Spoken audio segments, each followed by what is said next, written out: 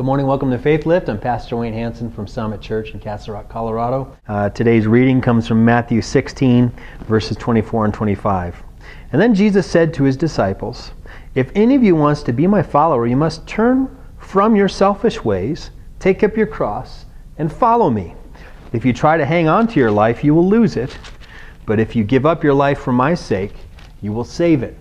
There's some really deep truth in all of this, but really I think what we need to learn, what Jesus is trying to teach us in this passage, is that we need to hold loosely to this life, but tightly to Jesus.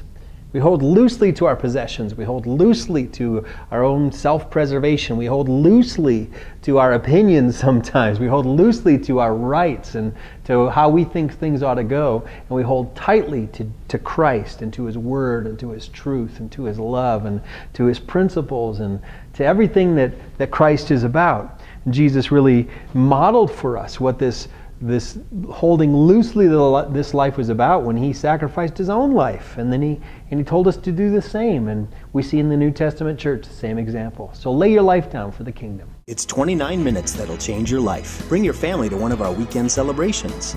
Make new friends in a small group. Enjoy a world-class youth and kids ministry. Impact the world through missions. You can even go to church online. Discover more at mysummitchurch.com.